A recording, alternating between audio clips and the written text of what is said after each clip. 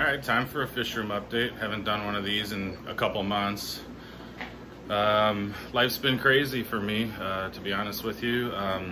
Since the whole COVID-19 thing hit, my daytime job has been way busier, and just it's turned into just kind of a craziness, and then there's a lot of extra stress, things like that involved, and so I haven't done as many videos. I just haven't had time to do things like that. Been able to keep up with water changes and stuff like that though, because any outside activity that I used to do in evenings or weekends is pretty much done. So I do have that time on my hands, but it just seems like it's been harder to get to actually doing videos and editing and stuff like that. So thought I would do a video and show you guys what's been going on in the fish room. You probably saw a video that I put up recently. I do have an African cichlid tank again upstairs. I'm not going to show that in this video, but we will keep you updated on that, kind of in a separate series, I guess. If you're new to this channel, please subscribe if you like what you see. I try to do regular updates on my fish room, on my shrimp tanks, on my reef tanks, and everything like that. So also, if you're looking to buy fish food, shrimp food, products related to aquaria, check out my company's website, aquaticsupportsystems.com. We sell quite a wide variety of stuff, and I'd love to get your business. So with that, we will start the update here. All right, well, we're gonna start with Cheeto and his woman and the $3 silver in the tank. He is hanging out in the flower pot, as you can see right here. Sorry for a little bit of algae that's blocking, but he's doing well. He exhibits some kind of weird behaviors at times. He does some upside down swimming and stuff like that. I'm not sure what that's all about, but overall doing real good. Nice side shot of him. No spawning activity, but that's nothing new. That hasn't happened now for probably a year, if I can remember right. But still really enjoy having this fish. And even the female, she doesn't have as nice a color, but still, she's a good looking gal too.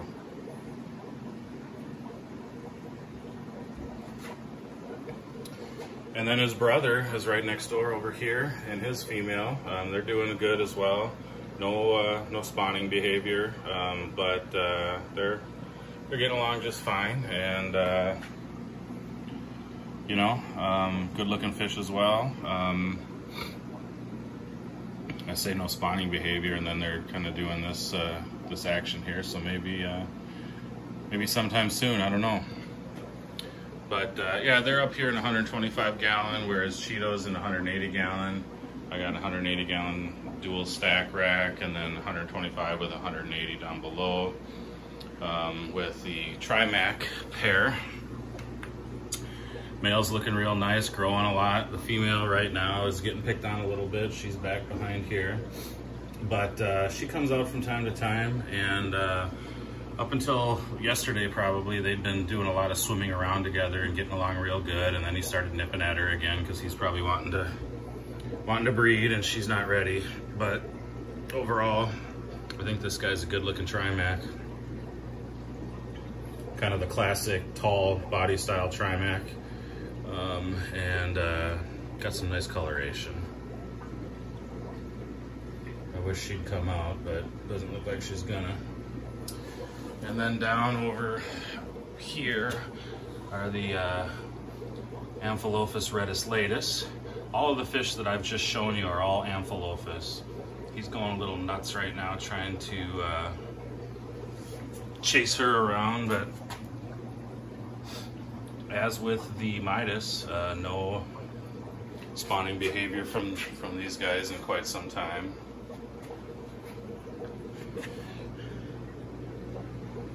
But they get along pretty good. He chases her around, and she hides back in this area most of the time.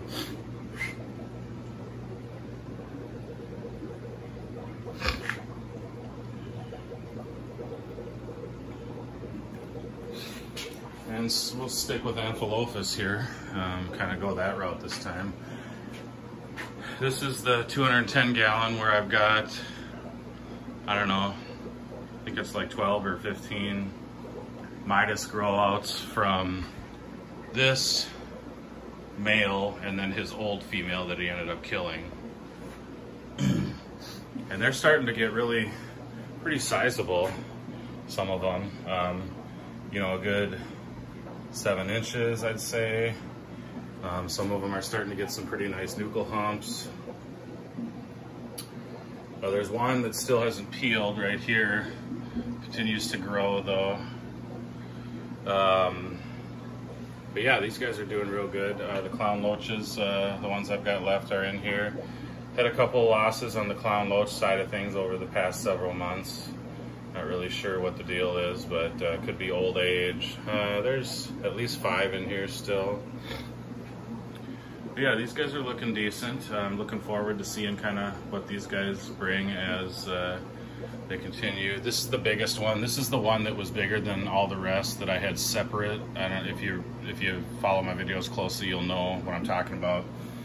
And then this is the biggest from the group that I put in here all together at the same time.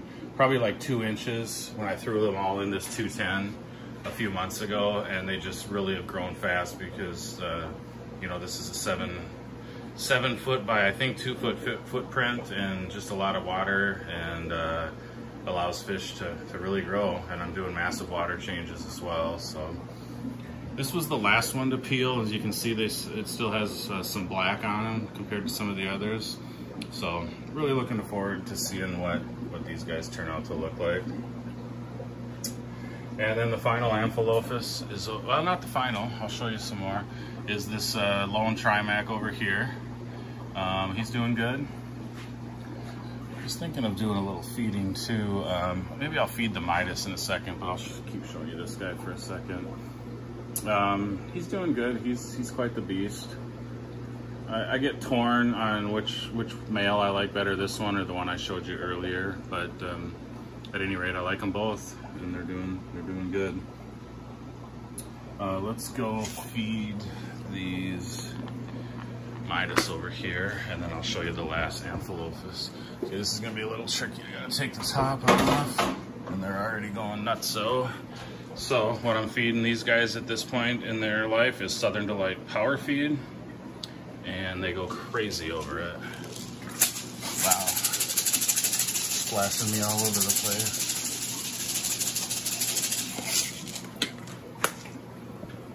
As you can see, they dig this stuff for sure. The loaches like it too. Sometimes I'll supplement some veggie krill in there for the loaches. I'll put some in right now since we're talking about it. This is the Southern Delight veggie krill. That's a more sinking pellet and something that the loaches would appreciate more. But at any rate, as you can see, they dig this food and they got great appetites. Typically I feed most of my fish just in the morning. I'm filming this in the evening, so this is their second feeding of the day. And you know, as you can see, they're always ready to eat. I could probably feed them 4 times a day and then chow down. But let us go over to the last Amphilophus tank. We're going way out of order this time. But here are my red devil or Amphilophus labiatus grow outs that came from James Randall.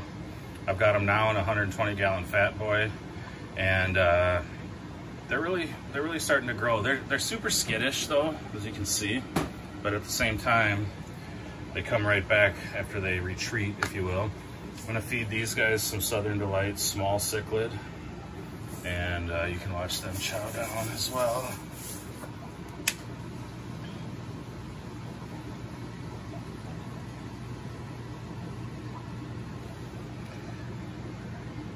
So I'm kind of excited to see how these guys turn out.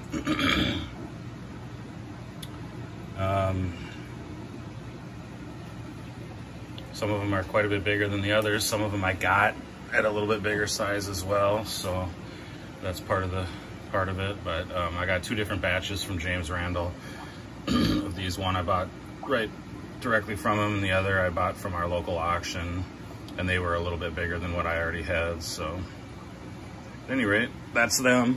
Let's just go right up above here and show you the flower horn. This is the 9.9 King Comfa. He's doing real good as always. Nuchal hump and design, or not design, but pattern on the nuchal hump is just crazy. Super crazy. Really dig this fish. Not super into hybrids, but this is one that's just always captivated me. It's one of those fish that you could have a hard time ever wanting to get rid of. The other flower horn over here, this is a pretty nice one too. This is a red magma. I'm not as into this guy as the one that we just looked at, but he's pretty cool too. I've had both of these flower horns for several years now. Let's see if we can. This tank's a little, it's got streaks and stuff on it, but. And then down below here is, once again, the lone Red Tiger Moda Rio Blanco. This is Gina Suki. I've had him for quite some time. If you follow my videos, you know that I paired him up with a female I got from James Randall, both of which are unrelated but came from Sean Hyden's awesome stock. And they were getting along good. They actually did lay eggs. They didn't make it to even free swimmers or wigglers, but things were going real good. And then just like he did to his first wife, overnight one night with no signs the day before, he just completely decimated her, murdered her overnight. This is now about a month ago. I just haven't made a video since then, so that's what's up with this guy. I don't have much else to really say about him at this point, but he's down here in this 75 gallon now, and took him out of the 120 because he didn't have a female with him anymore, and there was no need to use that tank, and wanted to get those red devils in there to grow out. All right, down below now, you can see that I did make a change. I've moved Magnus and Beast down to the 210 from the 300. They're just continuing to do their thing and in their old age, hang out, you know, whatever. Neither of them are, they're both looking worse for wear, and that's just how it's gonna be till the end of their days. They pick at each other and they're just getting old.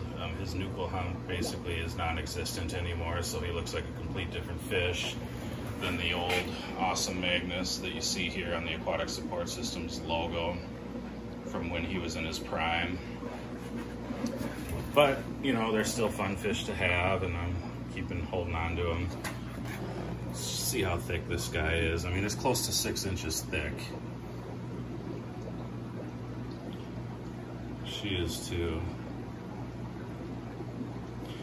As far as like body style, or like the way their bodies are shaped and stuff, she's actually looking better than he is in their old age.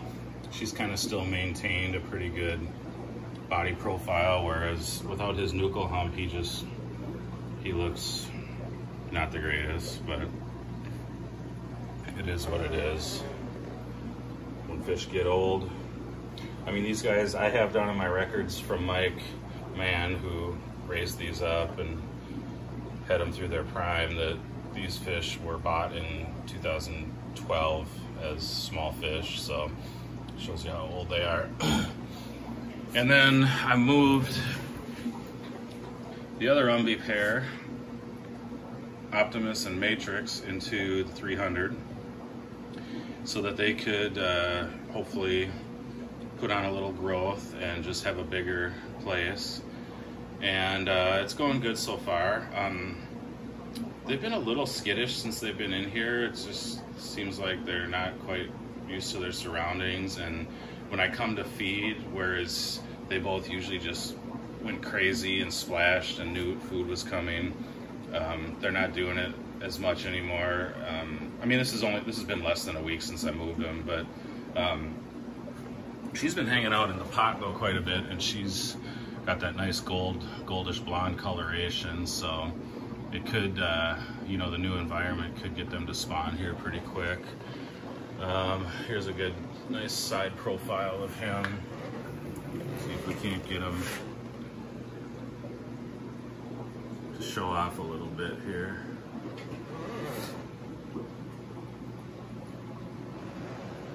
Real nice fish though.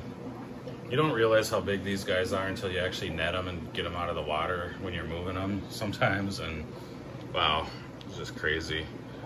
Just like a massive muscle too. I mean, they're so strong. This guy was a beast when I got him in the net. Used one of those big trout nets. I wish she'd come over a little bit closer to the camera, but it doesn't look like it's gonna happen. But yeah, that's really about it for the update. I'm not gonna keep recording. I'll let you guys go, but I appreciate those that subscribe to this channel. Leave a comment. Let me know what you're thinking. Which fish you like the best in the fish room. Any other questions or comments that you have, please leave those below. Again, if you're looking for fish food, we are the exclusive online retailers for Southern Delight, sold in bulk. AquaticSupportSystems.com. And we also sell the Southern Delight bottles as well. And I sell a ton of different shrimp food and shrimp products and other aquarium related stuff. So if you're looking for anything like that, you know, if you want to try different food, give Southern Delight a try. It's tried and true. A lot of top-notch breeders use it exclusively. It's a food that I swear by, and I swore by it before I started selling it.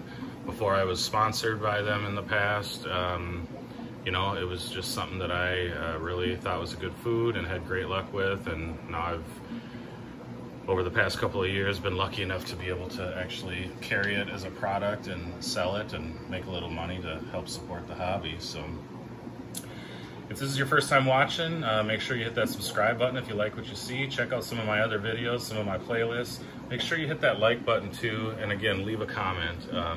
That type of thing really helps the channel grow, and YouTube channels that grow just help the hobby in general. So until next time.